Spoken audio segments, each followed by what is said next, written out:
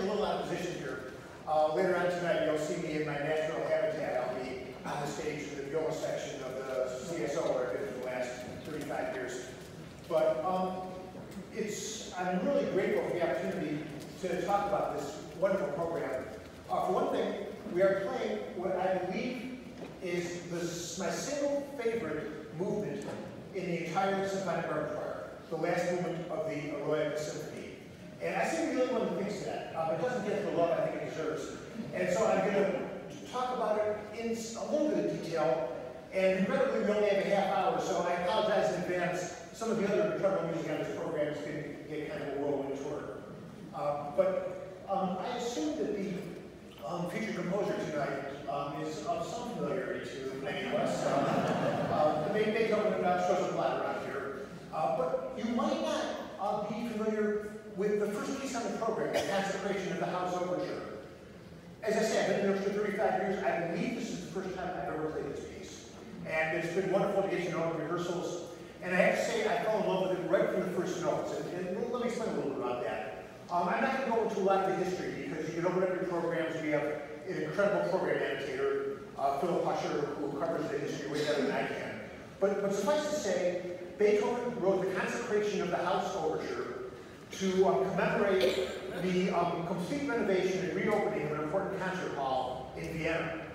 And when I play this piece, I'm reminded that Beethoven started his career doing what I'm doing. He was playing viola in his hometown Bonn orchestra as a teenager, supporting his family. And he totally gets it from our point of view. Because when an orchestra gets on the stage of a new hall or a hall that's completely renovated, the first thing we're thinking is, what are the acoustics like in here? How hard am I going to have to work to sound good in this place? And the beginning of this piece is, he devised it as a perfectly constructed acoustical test of the hall.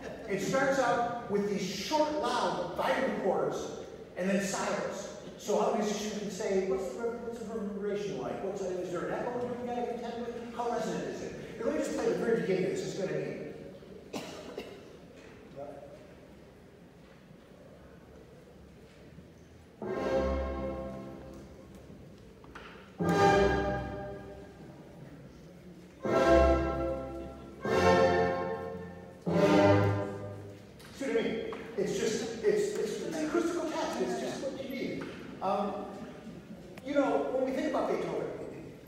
In our imagination, we think of this incredibly fearless revolutionary, this visionary, this guy who is pushing the boundaries of music far beyond where we've gone. And he comes things honestly.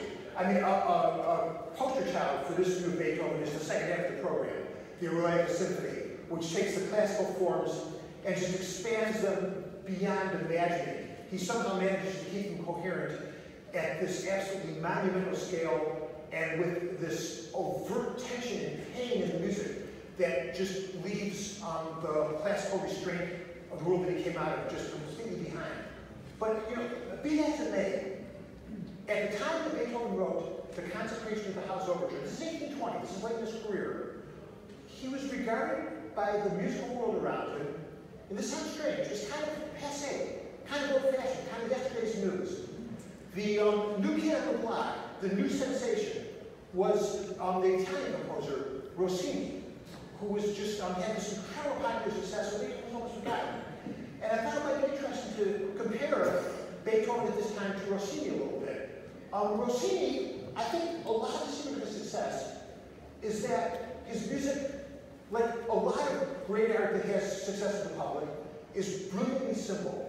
I'm going to play a little excerpt from his great overture, Ragazzo at the same time as his Beethoven Consecration of the House. And you'll hear there's basically two elements. There's a repeated rhythmic chord pattern, going like this, and a great Rossini tune. And that's it. That's all that's going on. Here, let me just play a little bit of this, if I can do that with this computer. Dedicated.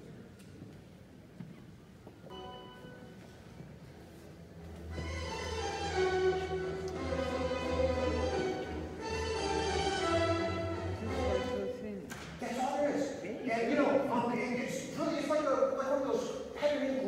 lines from one of those brilliant cartoons in the New Yorker. Utterly simple and utterly effective.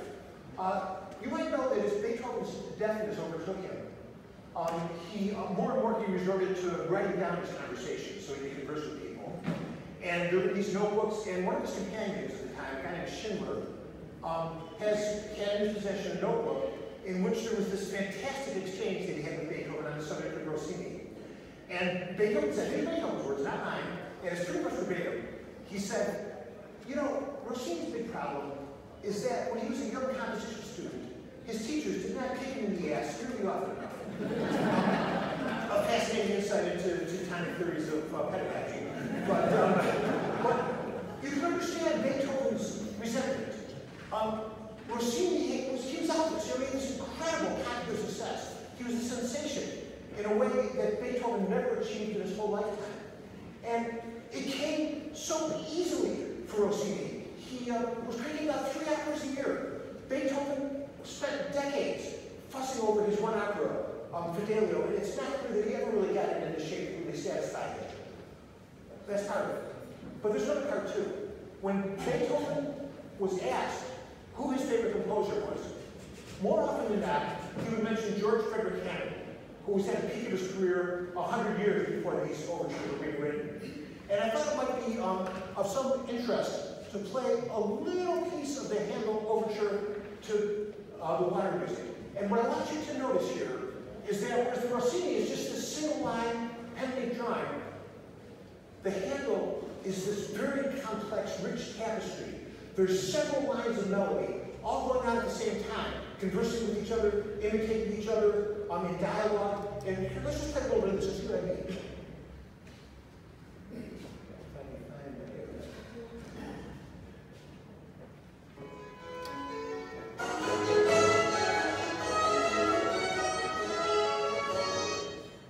I'm sorry, I didn't stop. Anyway, I can tell you with technology as best I can. But you can hear all these different lines going on at the same time. And I want to play a part of the Beethoven overture now, because Beethoven late in his life, when you have all these melodies going on at the same time, as in this Handel, it's a thing in music called counterpoint. And it's a very rigorous discipline because you have all these melodies, and at any point in time, the note that's going on in each of these melodies has to line up into a harmony that works. And Rossini couldn't be bothered with that. You know, I mean, you can't crank out 3 operas a year right like that. But Beethoven, later in his life, got more and more fascinated by this practice. There was more of the past than of his time. He studied Bach, he studied Handel. He even went further back to the great counterpoint masters of the Renaissance, like Palestrina. And you can hear it in this overture. You'll hear a similar texture of all these lines of melody converging.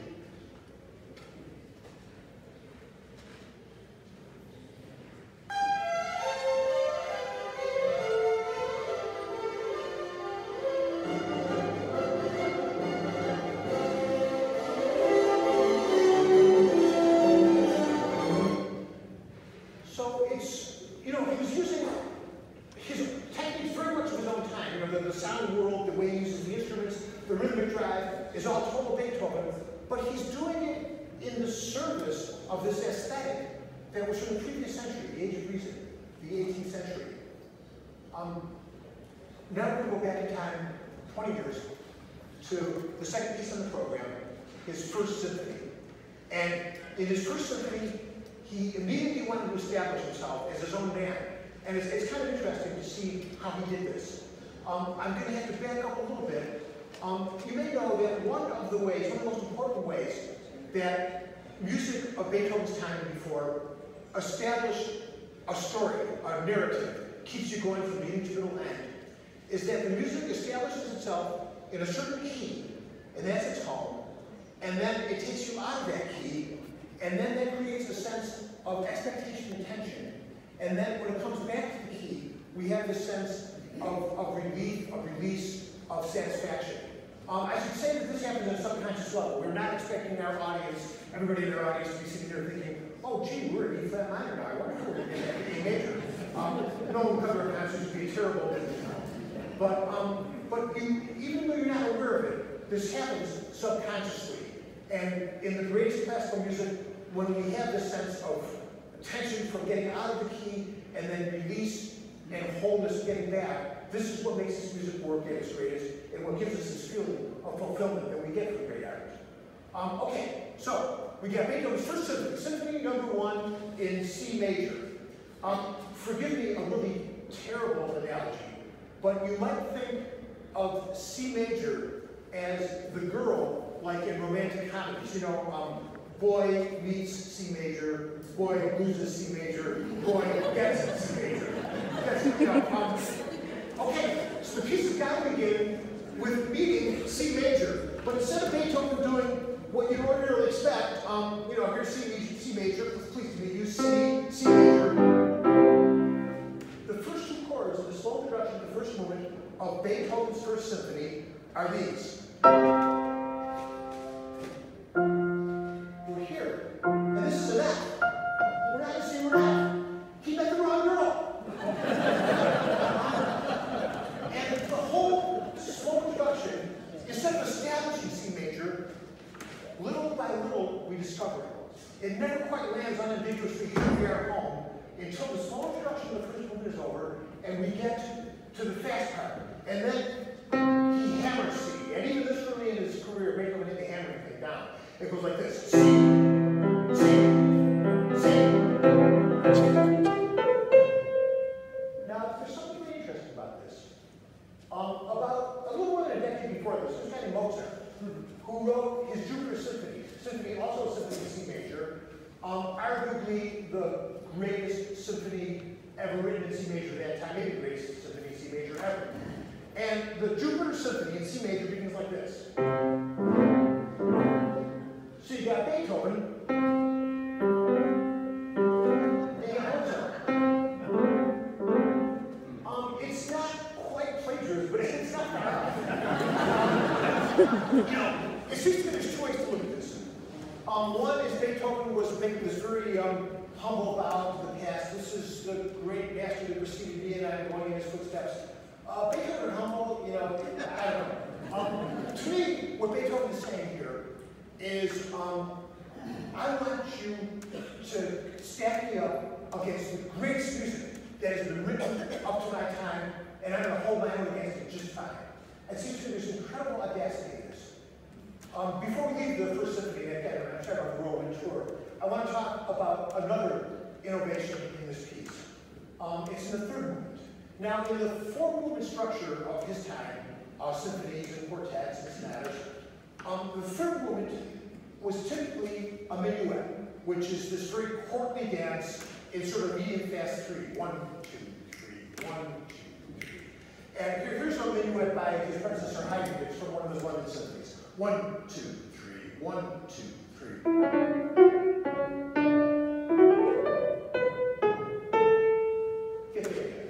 But what Beethoven does is he takes this courtly minuet, he pulls out his powdered wig, he drags it into the 19th century, and he transforms it into something called a scherzo, which is Italian for jump. And he does this with the simplest expediency imaginable. He simply jacks the tempo way up.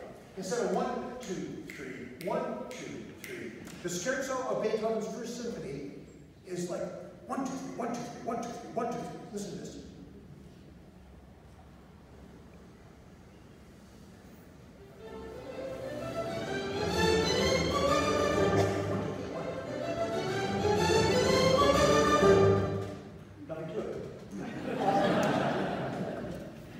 Now we get to Aurora. You might know the story, it's a great story, that Beethoven originally was going to name Aurora after Napoleon, you know about this? And then the story goes that Napoleon crowned himself emperor, and this outraged Beethoven's democratic sensibilities, and so in a Beethovenian rage, he tore up the title page, and he renamed the piece more generically Eroica, which simply means heroic. Again, a word from our sponsor, I urge you to read the program notes. Phil Pusher covers this. Like most stories that are too good to be true, it's not true. Almost true. But I think it's wonderful that the piece is called Eroica. I think it's a fantastic, fortuitous thing. Because, to me at least, the Eroica Symphony, in its four movements, takes four different looks at how the heroic was regarded in Beethoven's culture, in his time and place. The first one we've already covered a little bit. It's this gargantuan, massive structure. You know, it's like the hero just takes up more space than the rest of us.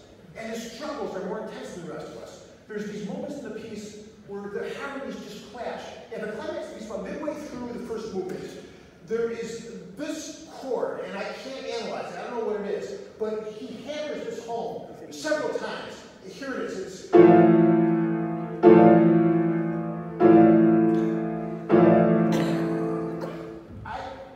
It's not a chord, so I don't realize that. I don't know what's going on.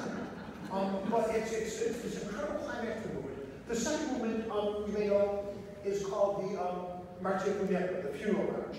And to me, this is the hero's hold on the rest of our imaginations. Well, look at it this way. If some random, certified public accountant or, let's face it, orchestral violist drops dead, you're not going to put the flags at half staff and have a national day of mourning and this huge outpouring of grief. But this March Funèbre, this outpouring of ritualistic grief, the fact that the hero precipitates this, shows us what incredible hold the hero had in the imagination of the rest of us. There's a moment at the end where this grief is depicted so graphically. You know the expression shattered with grief? At the end of the piece, Beethoven takes this metaphor and just depicts it almost literally. He takes the opening funeral march theme, the melody that opens the piece, which goes like this.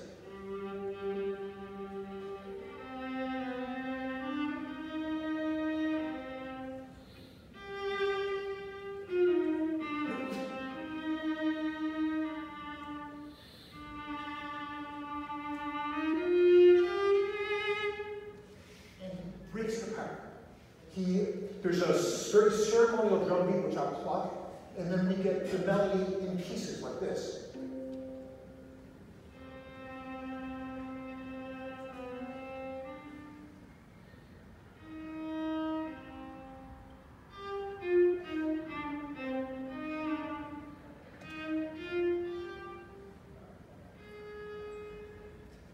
Listen to that in the second movement. The third movement, like the third movement of the first symphony, is a scherzo. It's a fast dance. And here, I think what we're seeing is this very typical thing in our culture, in our mythology, of the hero as this incredible athlete, able to do these physical feats that the rest of us can't. I mean, it goes all the way back to Western civilization, right? King Arthur pulls his sword out of the rock, and doesn't Beowulf tear Grendel's arm off or something with very, very impressive feat? And when I was a kid, did you get this, that George Washington supposedly threw a silver dollar across the Potomac? So the hero as this incredible athlete doing these incredible physical feats. And sure enough, the third movement is this fast, intricate dance. But what's really interesting about it, and Beethoven's take on it, is that it's at a whisper. The dynamic marking is pianissimo, very, very soft. So the hero is under such incredible control that he can do all these intricate frenetic dance steps and never breaks sweat. It never goes above a whisper. It's as if, suppose my bow weighed 40 or 50 pounds, and when I lifted it, instead of going, I could just go. I think that's the take on athleticism. Having the first 100 hours or so of this spiritual being so soft. And there's this latent power there, there's this tension. And then when the moment comes, and the music just explodes, and in 1 second we've gone from the softest band to the loudest. That's another aspect of physical prowess. And, oh great, I have enough time to talk about the last one. I love the last one. Okay, so to go back to my terrible boy meets girl metaphor, the third symphony is in E flat major. And we've established that very nicely through harrowing trials of the first movement, and the scherzo ends E flat. And now, it's the last movement, maybe there's going to be some ticker tape praise. The hero has a triumphant whatever. But the beginning of it is very strange. It starts, the first 9 notes are this. And these notes seem to point us into completely the wrong key. You just hear, it wants to go to G minor. Wrong note again. And, I'm reminded of Chekhov's admonition to playwrights, where he said, if you drag a gun on the stage, notice, if you drag a gun on the stage in the first scene, you damn well better shoot it off before the play's over. And so, this is the metaphorical gun, but for now we dodge the bullet. As those notes keep cascading down and put us in the right place.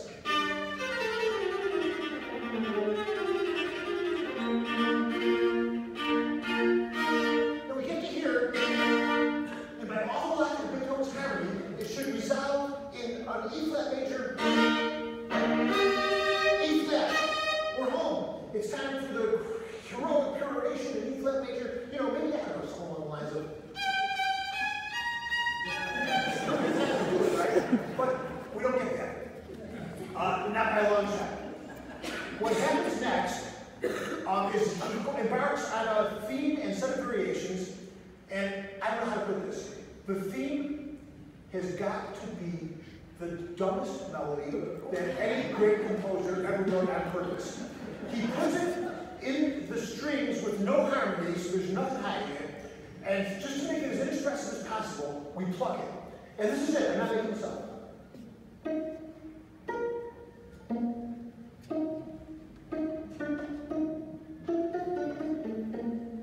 And just in case that wasn't dumb enough, we play it again, and this time the winds idiotically echo every note that we play after we play it. I'm going to sing the wind part, what I usually call singing. And it's like this.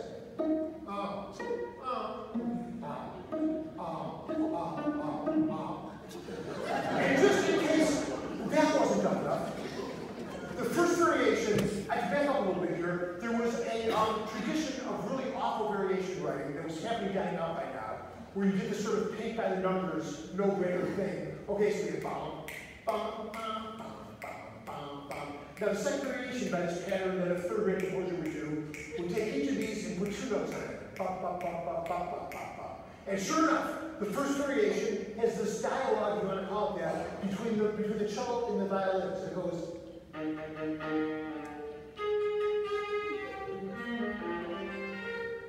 then, just in case that wasn't dumb enough, by the whole pattern of variation of this tradition, the next variation will put three notes to each one instead of two. So, ba, ba, ba, ba, ba, ba, ba, ba, ba, ba. And sure enough, my instrument, the violas, have this three-note triplet pattern that idiotically goes down and then back up to E flat major scale.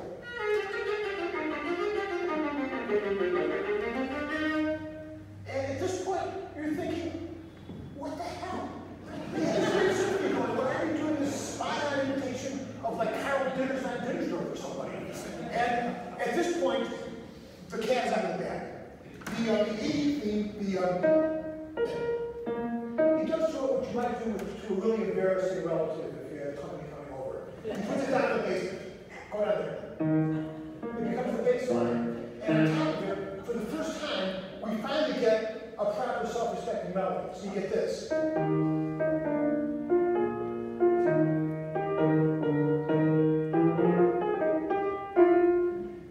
And now the cat's out of the bag, because he takes those two elements, and this tune, da-dee-da-da. I should say something about that tune. He had used it before. It was in his ballet, The Creatures of Prometheus. And I imagine this was a pretty good joke at the time. You know, his audience, that was like one of his pieces that was really successful. So his audience, after these three idiotic variations, here's this tune they know. It might kind of laugh, I don't know. Beethoven suggests these two elements, the tune and the to every full measure of his genius. He has, like in the overture, these incredibly thick tapestries of melodies on top of each other, communicating with each other, imitating each other. He takes us through a kaleidoscope of keys. There's this one brilliant spot where there's, on top of the whole texture, there's a brilliant flute virtuoso passage. And then we get to the most turbulent, angry music in the piece. Remember we had that metaphorical gun. I'm playing G minor. Well, this metaphorical gun finally goes off because we have a passage in the key of G minor. And it's this angry march. It goes.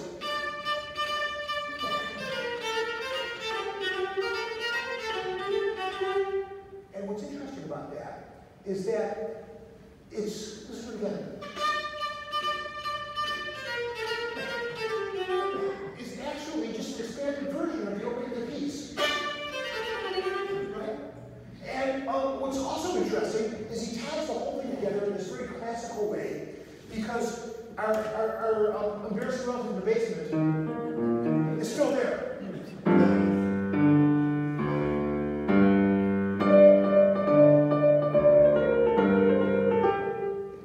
But this is not the climax of the piece.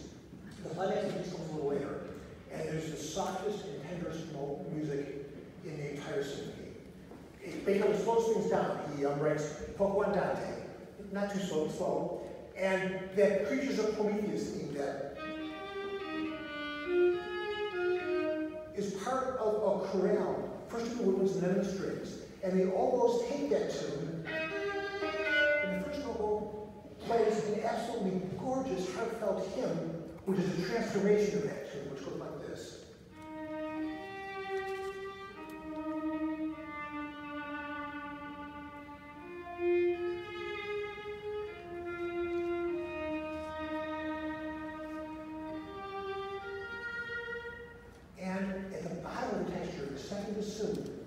A miracle has happened. Our idiotic relative has moved out of the basement. And instead of the second bassoon, the bottom of the texture, the bass line, is playing this absolutely gorgeous melody in its own right. It's a bass line that puts Paul McCartney to shame. It's just this beautiful melody. And it goes like this.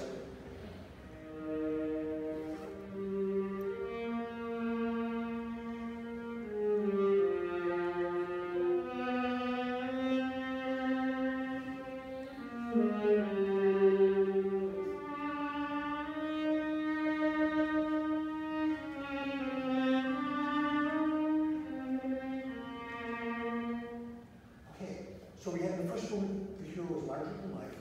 In the second movement, the hero's effect on the rest of our imagination. In the third movement, the hero's athletic prowess.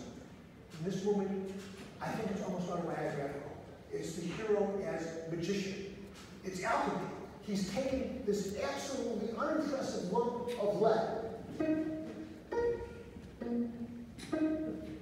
and he's turned it into the purest, most beautiful gold. And, I think that's what Beethoven did. In the course of his career, he went through whatever struggles he had to go through, whatever torments he had to go through, to take the most utterly simple material and transform it into some of the most incredible beauty that humanity has ever achieved. And for that, I would call that his brand of heroes. Thank you very much. Please enjoy the time.